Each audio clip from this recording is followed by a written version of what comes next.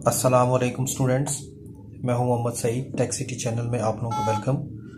तो स्टूडेंट्स, आज हमारे पास ये एक नोकिया का फ़ोन है, स्लाइड वाला नोकिया C2-06, जिसका फैक्ट्री नेम है RM702। Touch and type phone है, इसमें टच भी वर्किंग करता है। ठीक है, टच इसका थोड़ा सा ख़राब है, but touch and keypad phone है। तो ये फ़ोन आया है कि इसकी स्पीड स्लो है, मोबाइल स्लो है। तो आज की इस वीडियो में हम सीखेंगे कि इसको बगैर डोंगल के, क्योंकि ये मीडिया टेक फोन नहीं है, आप मेरेकल थंडर एप्लीकेशन से इसको फ्लैश नहीं कर सकते। तो इसको फ्लैश करने के लिए आपके पास CM2 डोंगल होना चाहिए, सॉरी नोकिया बेस्ट डोंगल होनी चाहिए।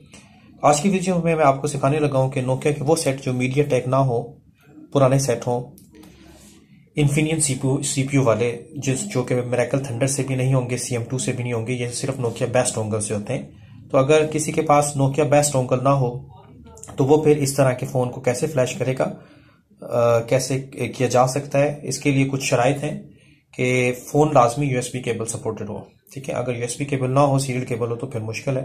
तो चलें आज के इस वीडियो में देखते हैं कि इस सेट को, या इस तरह के तमाम सेट जो मीडिया टेक ना हो और यूएसबी केबल सपोर्ट करते हो, उनको बगैर डोंगल के, बगैर किसी बॉक्स के कैसे फ्लैश किया जाता है।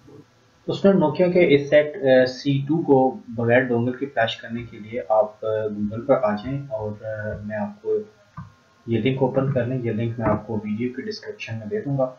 तो इस लिंक से आपने ये एक सॉफ्टवेयर डाउनलोड करना है जिसका नाम है नोकिया सॉफ्टवेयर रिकवरी टूल 8.1.25 सबसे लेटेस्ट वर्जन है। ये लिंक आप जो है ओपन करेंगे, ये 18 MB का ये सॉफ्टवेयर है, ऑटोमेटिकली जो है ये डाउनलोड होना शुरू हो जाएगा। ठीक है, तो आपने थोड़ा सा वेट करना है। ये देखते हैं 18.16 MB का ये सॉफ्टवेयर है, तो ये डाउनलोड होना शुरू हो जाएगा। इसके बाद आप ये पेज बंद कर दें।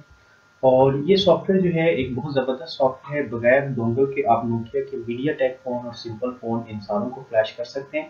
और इसमें एक चीज़ का आपने और ख्याल रखना है कि ये सॉफ्टवेयर, क्योंकि नोकिया के हर तरह के सेटों के ड्राइवर ऑटोमेटिकली डाउनलोड करके इंस्टॉल कर देता है, जैसे Nokia connectivity driver, media take के ड्राइवर, इसी तरीके से मीडिया टेक के ड्राइवर और बिंग यूएसबी ड्राइवर और जितने भी नोकिया के एंड्रॉइड फोन वगैरह होते हैं उसके ड्राइवर ये ऑटोमेटिकली डाउनलोड कर लेता है। तो ये इंस्टॉलेशन में इसके अलावा जो है ड्राइवर में भी टाइम लगता है और इसको चलने के लिए विजुअल C++ या नेट फ्रेमवर्क की भी जरूरत पड़ती है, नेट फ्रेमवर्क 4.5। तो इन तमाम चीज़ों की डाउनलोडिंग में टाइम लगता है, इसलिए इसके इंस्टॉलेशन में आपका 10 से 20 मिनट लग सकता है। ठीक है, तो आपने वेट करना है। तो ये क्योंकि मैंने पहले से डाउनलोड करके इंस्टॉल किया हुआ, इंस्टॉलेशन होके आपको आती होगी सिंपल। ये देख लें, अगर ये आपके पास डाउनलोड, वैसे तो मेरे पास डाउनलोड हो रहा है, बट ऑलरेडी जो है वो डाउनलोड करके मैंने रखा हुआ था इसको। तो ये आपको आइकन इसका नज़र आएगा। ठीक है, इस पर आपने सिंपली डबल क्लिक करना है और आगे नेक्स्ट नेक्स्ट करके इंस्टॉलेशन कर लेना है। क्योंकि मेरे सिस्टम में ये पहले से इंस्टॉल है, तो मैं जस्ट आपको ऑपरेटिंग का तरीका सिखा देता हूँ। तो इसमें देखना, इसको डाउनलोडिंग में कैंसिल करने की, मेरे पास सॉफ्टवेयर डेस्कटॉप पे मौजूद है, नोकिया सॉफ्टवेयर रिकवरी। आपने इस सॉफ्टवेयर को रन करना है और इसके बाद मोबाइल को जो है आपने सिंपली ऑन करके सिस्टम के साथ कनेक्ट कर देना है।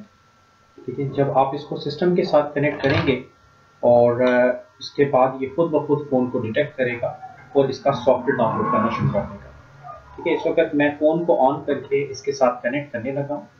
ठीक है, तो ये देखते हैं preparing connecting to server online. ये सॉफ्टवेयर को बहुत, यानी इसका तरीका आप बिल्कुल यूँ समझ लें जैसे आपने आईफोन के आईट्यून्स के जरिए आईफोन की फ्लैशिंग की थी, या सोनी एक्सपीरिया की फ्लैशिंग आपने एक्सपीरिया कंपेनियन से किया था।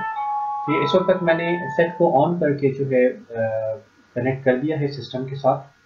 तो थोड़ी देर बाद देखें, ये सॉफ्टवेयर खुद ब खुद सेट को डिटेक्ट करेगा। Connecting to phone, selecting phone और reading phone software information from server. ठीक है, अब ये बता रहा है कि you can install software version 7.6.2 your phone. और ये देखिए C2-03 मॉडल है, RM702 इसका फैक्ट्री नेम है, ये इसका IMEI नंबर, ये प्रोडक्ट कोड, और ये वाला सॉफ्टवेयर वर्जन चल रहा है। अगर हम इंस्टॉल बटन पे क्लिक करेंगे तो ये एक वार्निंग आएगी, ये four content such as contacts, images and messages will be delete, यानी आपका सारा डाटा डिलीट हो जाएगा, इरेज हो जाएगा। ठीक है, ये फुल फैक्ट्री सेट भी हो जाएगा, फोन कोड वगैरह अगर कोई लगा वो भी खत्म हो जाएगा। हम आई अंडरस्टैंड को चेक लगाने के बाद कंटिन्यू करेंगे तो ऊपर देखेंगे स्टेप्स हैं 4।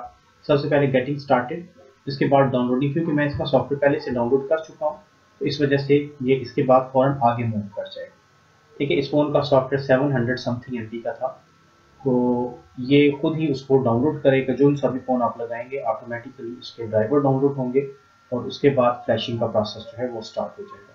ठीक है, अब देखें ये checking software package, checking compatibility of download files, ठीक है, और प्रोसेसिंग कर रहा है, ये वेट करना पड़ेगा। तो अब क्योंकि मैंने सॉफ्टवेयर पहले से डाउनलोड कर लिया था तो इस वजह से देखें अब आगे नेक्स्ट फ्लैशिंग प्रोसेस स्टार्ट हो गया।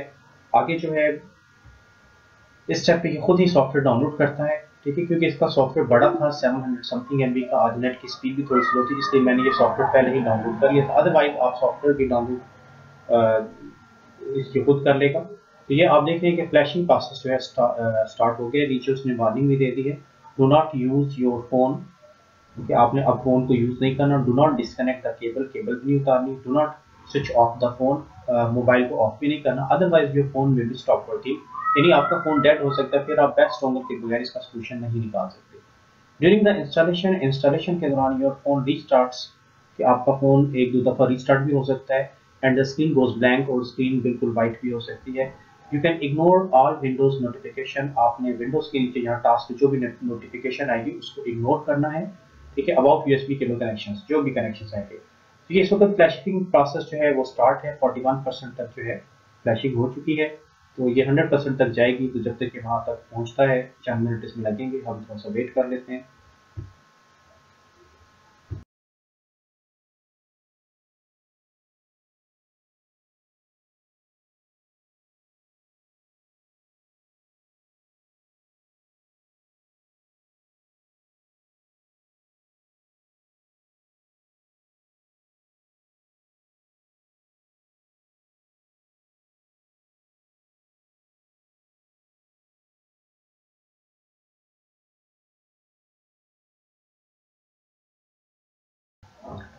तो इस वक्त 80% जो है वो फ्लैशिंग प्रोसेस कंप्लीट हो चुका है। फ़ोन भी इस वक्त ऑन हो गया है।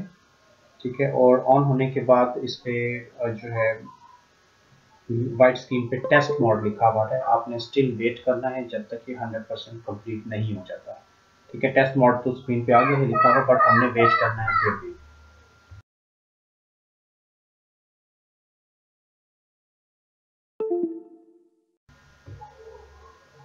तो इस वक्त देखें फ्लैशिंग कम्प्लीटली हो चुकी है। अब वो कह रहे हैं कि please enter your pin code and select Nokia suit on the phone, कि आपका फ़ोन जब ऑन होगा तो आपने पिन कोड वगैरह अपना सेलेक्ट करना है, नोकिया सूट पे क्लिक करना है। Do not disconnect the cable, और केबल डिस्कनेक्ट नहीं करना। इस वक्त क्योंकि हमारा फ़ोन जो है मुकम्मल तौर पे ऑन हो चुका है, ठीक है, अब हम केबल डिस्कनेक्ट कर सकते हैं। और ये था फ्लैशिंग का तरीका। तो ये देख लें फिनिश लिखा हुआ आ गया है, और इसने बता दिया your phone software has been successfully installed and user content erased. ठीक है, 7.65 वर्जन जो है इसमें इंस्टॉल हो चुका है। If you create a backup restore it on your phone, use Nokia suit, कि अगर आपने इसका बैकअप वगैरह बनाया है तो आप उसको रिस्टोर कर लें। ठीक है, ये वैसे तो कस्टमर सर्विस सेंटर के लिए सॉफ्टवेयर बनाया जाता है। ठीक है, यानी अगर आपने जो फ़ोन फ्लैश किया है उसका बिल भी निकालना चाहते हैं, प्रिंटर आपके पास है, तो आप प्रिंट रिसिप्ट पे क्लिक करेंगे, ये आपको बता देगा कि आपने इस डेट को माइक्रोसॉफ्ट का ये फ़ोन जो है माइक्रोसॉफ्ट की तरफ से है, ये IMEI नंबर, और ये आपने उसको फ्लैश किया था। खैर हमारा फ़ोन फ्लैश हो चुका है, तो हम फिनिश बटन पे क्लिक कर देते हैं। ये था स्टूडेंट्स नोकिया के फीचर फ़ोन जो इंफिनियन CPU वाले होते हैं, यानी मीडिया टेक नहीं होते, उसको आप मेरेकल थंडर एप्लीकेशन से भी फ्लैश नहीं कर सकेंगे। तो इसके लिए हमें नोकिया बेस्ट डोंगल चाहिए होती है। अगर आपके पास बेस्ट डोंगल नहीं है तो आप इस फ़ोन को बगैर किसी डोंगल, बगैर किसी बॉक्स के इस एप्लीकेशन के ज़रिए भी फ्लैश कर सकते हैं। तो आज की वीडियो में इतनी रखते हैं, नेक्स्ट वीडियो के साथ फिर हाजिर होंगे, तब तक के लिए अल्लाह हाफ़िज़।